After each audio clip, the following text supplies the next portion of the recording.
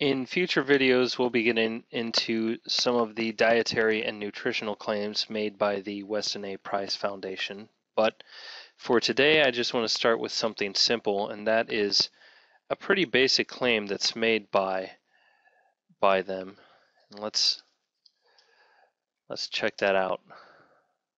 If we go to the homepage of their website, what brought this up is that I've heard several people talk about the fact that, well, they are it's a nonprofit organization, it's a foundation, so what reason would we have to disbelieve what they're saying? It's not like they're in it for the money. They're a nonprofit, they're a 501c3, therefore that's a pretty good reason. Now, I've not heard somebody say that that's that you should just believe what they say just based on that fact, but it does lend them credibility, the fact that they are a nonprofit, so it obviously means that people in this organization don't have a vested interest in communicating their message, and they're just doing it for some kind of altruistic means. And you can see where they get this idea. It's right here on the homepage. It's the very first sentence on the page, isn't it? Weston A. Price Foundation is a nonprofit tax-exempt nutrition education foundation. I mean, look at it, nonprofit tax-exempt. It comes even before nutrition education, as if to subtly emphasize the fact that they are communicating their message not for reasons of financial gain, but simply because they are crusaders for truth. That's interesting to me. What I'd like to do to start out is dispel this notion that a nonprofit tax-exempt 501c3, which is what they are, I'd like to dispel this notion that people hear the term nonprofit and they think, well, it doesn't make any money. Or they have all these crazy ideas about what it means to be a nonprofit. Just because first of all, nonprofit does not mean non-revenue, non-income.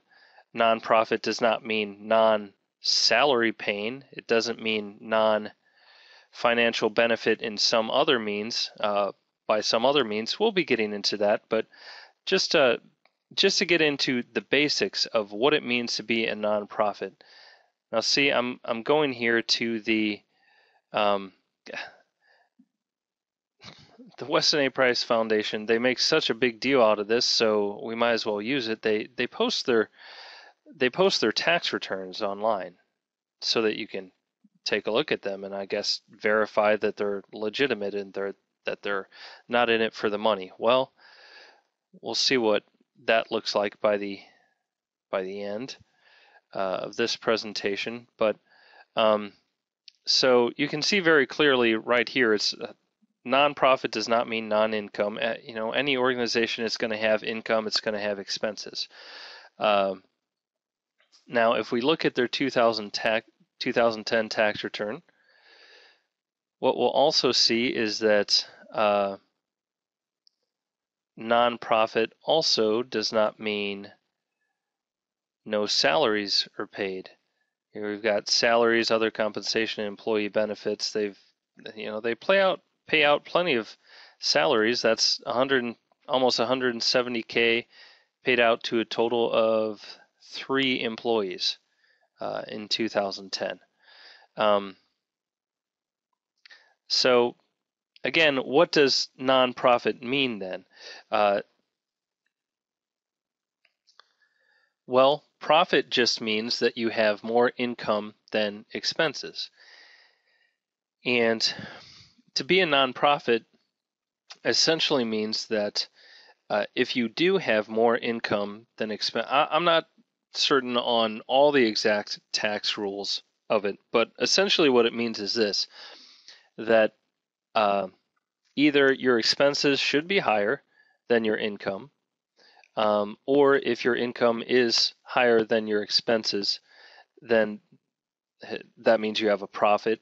It would mean that that profit is not paid out to shareholders in the company, but rather is reinvested back into the organization. And that's most often why a nonprofit will have greater expenses than income, because they have to spend that money anyway. That's the way the organization is created in order to have 501c3 status with the IRS. Uh, you're not going to be able to, the owners of the company are not going to be able to take the profits out of it. They're going to have to spend it at one time or another. So you can see that's what they're doing here in most years. They've got, here they've got about, was that about 40,000 more expenses. Here it's over 100,000. They do have a couple. Yeah, they made a slight profit this year, but again, it's not the fact that they make a profit that's a problem. It's that they can't distribute that to any shareholders of the company. They have to reinvest it in the company. So that's what it means to be a nonprofit. Now, let's get into the more important and relevant things that we have to talk about as it regards the Weston A. Price Foundation. Again, let's remember when talking about this, the reason that this is important is, again, the implication that because they're a nonprofit, it means they have no financial incentive to distribute the information that they do, and they're not out to push any kind of agenda. They're just objective researchers who have discovered the truth about nutrition, and they just want to spread it with the world altruistically through this educational foundation. Again, the key here is that this idea that they have no financial incentive to do what they're doing. And basically what I want to dispel here is this notion that there is no financial incentive. It's absolutely ridiculous. Okay, now let's look at something here. Of course, the undisputed head of the Weston A. Price Foundation is Sally Fallon. Now, if we go several pages into this, we see here under the compensation of officers, directors, trustees, part 7 of the return, it said that Sally Fallon works an average of 30 hours per week in the Weston A. Price Foundation.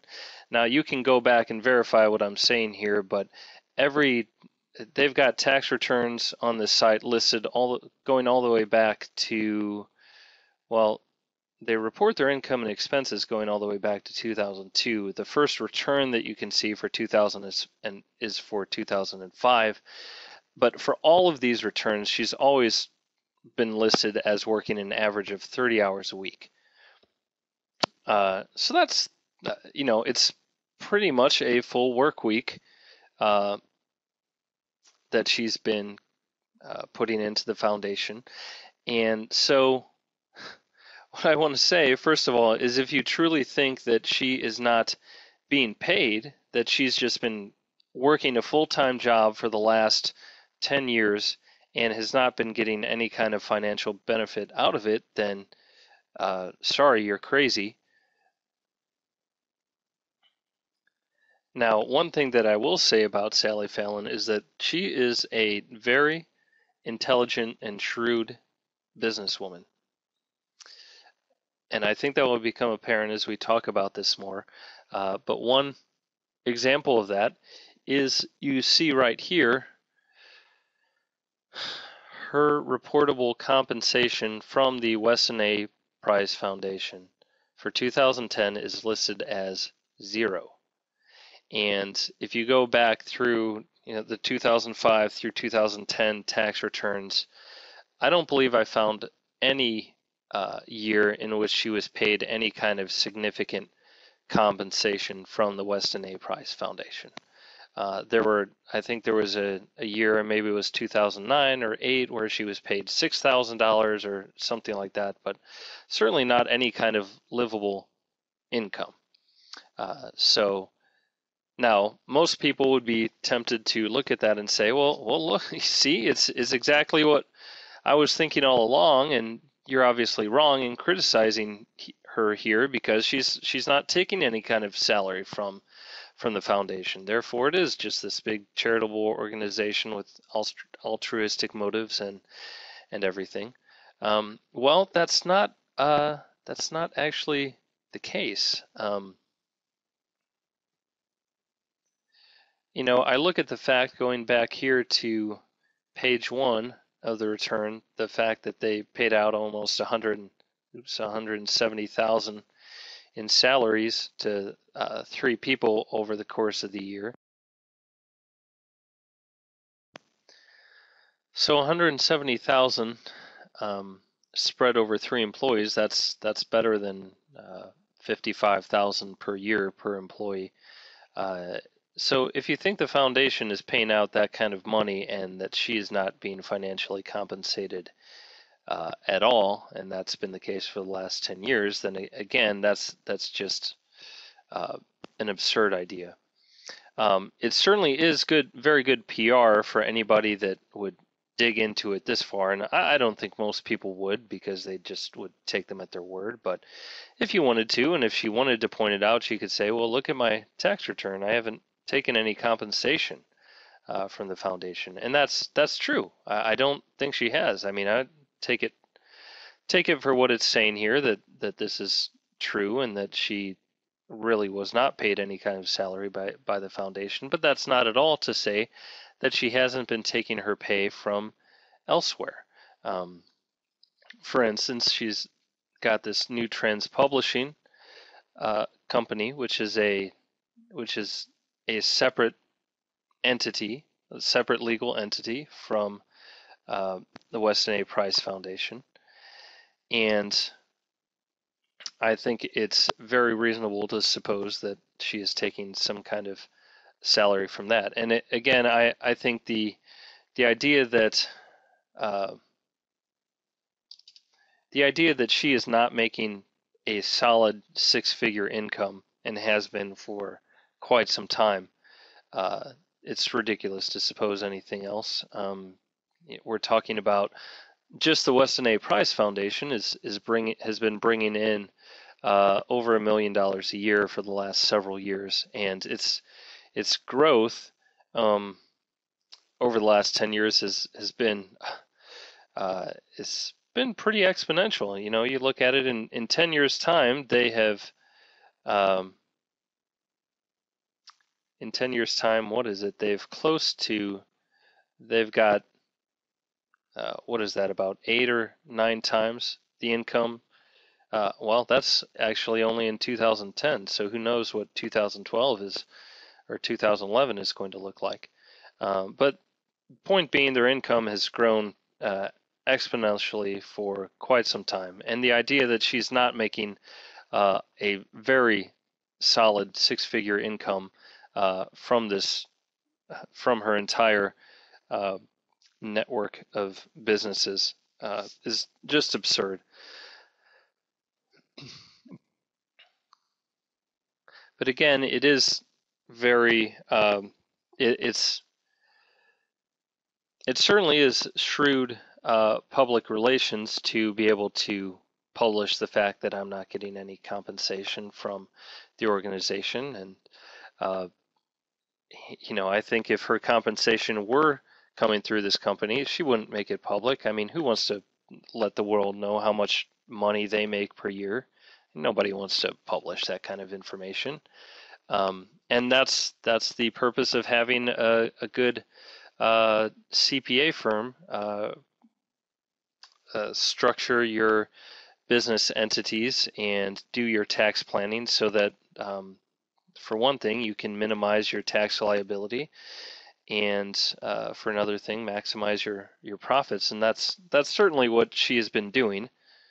And there's nothing wrong with that, of course. I mean, it's what every good business person does. The only thing I have a problem with is putting out what is actually the maximization of profit and the minimization of tax liability, and putting that out there is, doing that under the guise of altruistic and objective scientific education.